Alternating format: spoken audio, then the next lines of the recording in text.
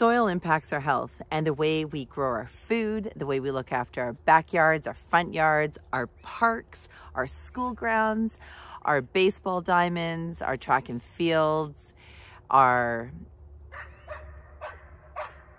parks that our dogs play in impact soil health.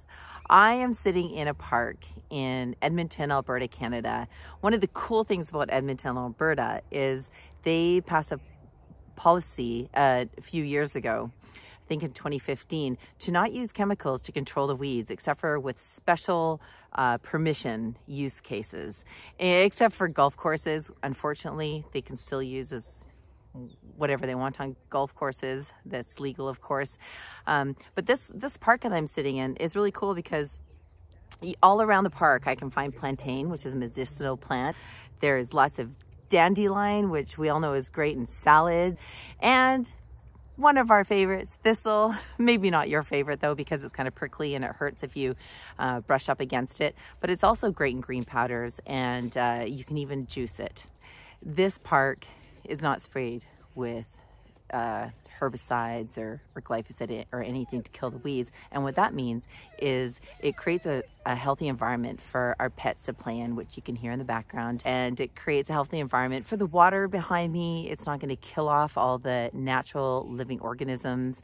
And it's also building a safe place for the soil to thrive and sequester carbon and to give back and work in harmony with the earth and its surroundings. When we use agrochemicals and chemicals to control the weeds and to control pests in our farming practices and in our front yards and our backyards and in our cities and communities, we're actually killing the soil food web, which we are learning is a really important part of contributing to our health. We're learning that our gut biome is really important in our human health and in the health of our pets and our animals.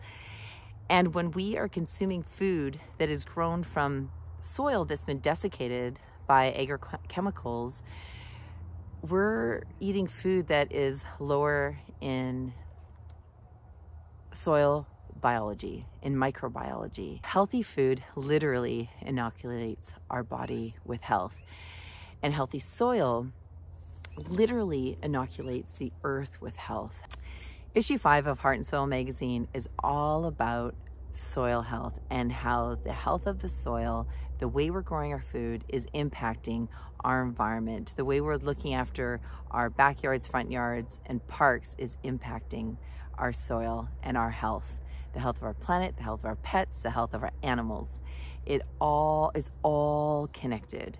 Our contributors for issue 5 are amazing. They share their heart and soul, their resources, tips, and strategies on how we can build our soil rather than kill our soil, and how we can take back agency in our health and build our health rather than killing our health with chronic disease and chronic illness.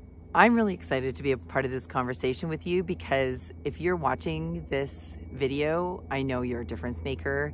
I know that you care about the health of the planet, the health of our soil, the health of yourself, the health of your family, the health of your children, the health of your friends, the health of your pets, the animals, and all living organisms on this earth. I'm Natalie Forstbauer, founder and editor-in-chief of Heart and Soil magazine. If you haven't got your subscription yet, head on over to heartandsoilmagazine.com and get yours for just $39.99 a year. You make yourself an amazing day. I'm really excited to be on this journey with you.